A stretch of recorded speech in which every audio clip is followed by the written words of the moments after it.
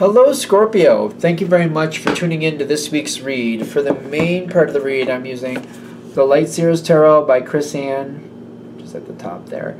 The back of the book here, there's a picture of Chris Ann, and if you freeze frame, there's chris-ann.com, and with an E. Feel free to check that out if you want to. Supportive Oracle cards, Energy Oracle cards by Sandra Ann Taylor. Websites are Hay House websites. Here's all the Hay House websites. Feel free to freeze frame on those if you want them, if it'll show up. And there's also a hayhouseradio.com in the back here, along with Sandra's picture if you're interested. Feel free to freeze frame on that too if you need it or want it. Okay, what do we have for Scorpio? Alright, we like that card. What else do we have going on? Something good is coming forward. That's fun. This card's pushing out of the deck. Maybe somebody is getting out of your way. What's going on there? Somebody getting out of your way, that's not so bad. Kind of like... do we want all three of these? That heartbreak card. For all three, yeah. All three water signs had that heartbreak card. No, I don't think this... I feel like something it feels bad to start with. Because I'm getting the Nine of Swords with stress is where this is starting. Kind of like, this is not how I wanted this to go. But maybe this is something that's been overdue to change. Like, you know, I feel like Scorpio tends to be okay with change when it's on your terms. If that makes sense. Communication is not good in here either. Communication is not going well at all, is what I'm also getting. Eight of Pentacles and the High Priestess. It's something that I just feel like it just didn't feel like it was going to end. It just didn't feel like it was going to end. And maybe the way it ended is not quite ideal. But, you know, that's how life does what life does. It may not have ended in a way that was ideal. There's kind of a masculine feel to this, which I don't know what that's supposed to mean. Other than just like it did what it did, and just we're looking at it on paper, like, well, it is what it is. I feel like it's one of those responses to it, like, well, this is what happened, and this is what happened because of it, and that's what happened after that, and it all makes sense.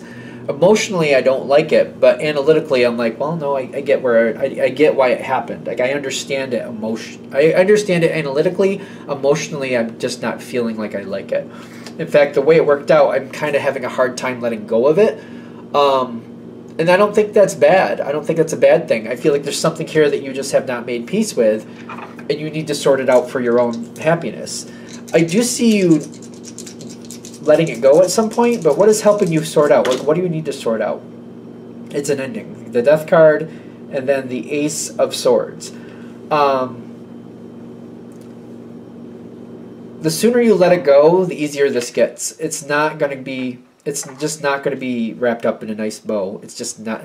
I don't think you expect it to, but it's almost like when you're looking for explanations or you're looking for answers and they just never come. It's just like... You just don't get the answers. I don't know how else to say it. Like, whatever the issue is, you're looking for the reason this happened, why that happened, what was going on here. You want those answers. They're not there. They're just, poof, not there. It seems like every answer has a contradiction. Kind of like if that was the answer, then this wouldn't be true. All right, then this must be the answer. Then you're like, wait, no, if that was the answer, then this over here wouldn't be true. So that's not the answer. So what else could be? It's just like every time I look for another answer, I feel like I have one for maybe a split second, then something else blows that out of the water. The more you keep searching for answers for this situation, I feel like it just drags your energy down. It becomes a headache. It becomes a situation where it just never works right. I just can't seem to make sense of it. Letting go and pushing it away is letting go of this disappointment. I almost want to say disappointment with the heartbreak. Is it heartbreak? Broken heart. It feels more like disappointment. I'm very disappointed in what this is. This does not have to be romantic. I feel like that's obvious, but you probably know that. You are still stable. You're on your new path. You're still on your path. You're going where you're going. Where you want to be in life has changed, but you're still going to make it where you want to go. Things have changed here. Um, Scorpio doesn't usually give up. I understand that. I get, but I feel like this is a situation where you can fight to keep it alive as long as you want to, but it's just going to keep falling apart. Magician and the Page of Fire.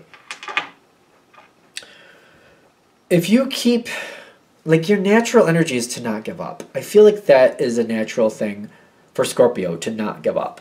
The challenge in this one, ironically, is to let go, to give up. It's just holding you from good things. Because the Tower's here with the hostilities, and I feel like as long as you fight this, it's just living in this, it's like living in this old castle that always has a thunderstorm and rain, and there's always people fighting, and things never work out right. We got to leave the castle. Things never work right at this castle. We got to leave it. And the sooner we leave it, the sooner we can have a better life. Your natural energy is to not give up. I understand that. I respect that. So it's on you. Well, there we go. It's up to you is what I wanted to say, but it said the other way. How long you're going to hold on to this, because it's like this Nine of Cups, the way that person is, like just throwing all those bowls is how I look at it. They're throwing all those bowls all over the place. Like, I'm giving it up. I'm done with it. I'm sick of trying to feed all you people. I'm sick of trying to make it work. Y'all don't want to work with me. I don't want to work with you either. Bye. And just walking away. Literally just walking away. For Scorpio, I almost feel like the equivalent of this is having a really good high-paying job that you can't stand. And you've been doing it for years, and no matter what happens, you still can't stand it. And saying, you know what, I'm going to downsize my life, I'm going to sell my house, I'm going to live in a smaller place, and I'm going to go find a job that may be a lot less money, but a lot more happiness. Bye. And just doing it. And just doing it. I don't care what other people think. It's about how my life is and the quality of my life, and I am not happy here. And I'm not going to waste one more minute wasting my time in a place that I can't stand. Because that's the equivalent of the type of change I'm getting for you. Like, it's that difficult. Kind of like I have to give up a lot to do this, but you know what? In the long run, I gain a lot more. I gain a lot more. Because I see the Ace of Cups coming in with the Four of Wands. When you walk away from what's not working, you're not going to return to something similar. You're just not going to be willing to do it. Kind of like, nope, not getting myself into that type of situation. That boat, not for me. Not getting on that one. I'm staying on land from now on. I might be a water sign, but I'm still staying on land. I'm done with that. And you're going to find yourself a much better situation, and you're going to stay with that. You're going to stick with something that makes you feel good and that you actually like. The Ace of Swords is also coming in, which I'm trying to understand. Like, you might be shocking other people, and they might have their own problems to deal with because of it. But I also see them leaving you alone. In fact, you giving up, they might like it, which is almost funny to me, because they think things are going to be better by you leaving. I've seen this happen before too. Scorpio is very dynamic. Y'all get a lot done. People don't know how you get everything done, and people, I feel like, usually don't understand how much you're really doing. You guys are very dynamic. And whoever this is, there might be somebody that thinks once you're gone, life's going to be great, but this is the challenge card for them. It's not. Because I feel like what's going to happen is they're going to be sitting there like, wait, how do I get this done? How do I do that? How come all of this doesn't get done? How come there's so much left undone? How come this is such a disarray? How come this isn't working anymore? Because the Scorpio did a lot more than you ever knew.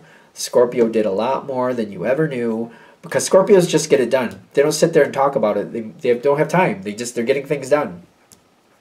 And over time, whoever this is going to have to pick up those pieces, and they're going to have to do it themselves, and they're going to have to pick up that slack on their own. They got the Temperance with the action card. It's going to take them a long time to really bring it up to speed. And you're going to be one of those people, if it was going to be a job analogy, it's going to take 3 to 5 people to fill the shoes that you left. 3 to 5 people, depending on what you're dealing with here. There's a lot of conflict. There's a lot of people thinking they can do it better. But when they try to, they're going to find out that what you did by yourself, it's going to take 3 to 5 people to pick up the slack. 3 to 5 people. I keep getting that. But I've known some Scorpios. They're quite whirlwinds. They're awesome. They get things done. It's hard to follow them. It's like a challenge just to stay out of the way. Try to help, but stay out of the way at the same time. That's been my experience anyway, but I'm a Pisces. I get along with Scorpios for the most part. You want to help, but you also want to stay out of the way, so it's kind of like a balance there. I don't want to cause issue for the Scorpio. I want to help where I can, but not get in the way. You just kind of have to intuitively watch what you should do, what you should stay away from. Seems like it's a balancing act. You let me know if I'm wrong.